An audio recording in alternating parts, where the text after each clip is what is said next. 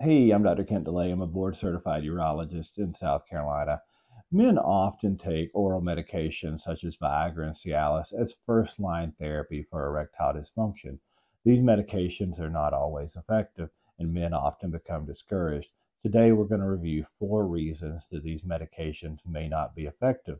One is they're simply not being taken appropriately. So, with sildenafil or Viagra in particular, it needs to be taken on a relatively empty stomach. This is because fatty food in the stomach impairs the absorption of the medication into the bloodstream. And if this happens, it's less likely to be effective in causing an erection. Also, these medications need to be taken prior to intercourse.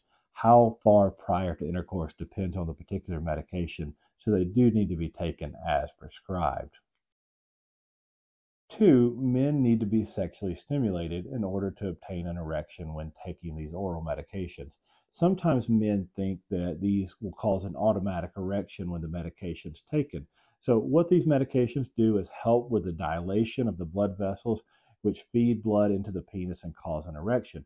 But these do not operate independently of stimulation. So, if you're going to get an erection, you need either mental or physical stimulation in addition to taking the Viagra or Cialis. So it's important to remember these medications are not an automatic erection. Number 3, it could be that the man has a low testosterone. We know that men with low testosterone or hypogonadism don't respond as well to this class of medications. So often I'll have men who aren't responding well. I'll check a testosterone and it's low.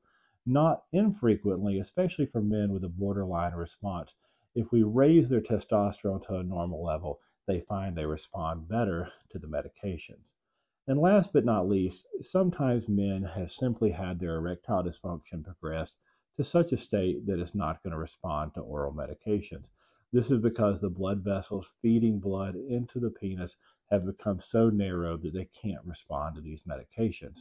But if this happens, there are still other options which are very effective, including penile injection therapy and penile implant placement.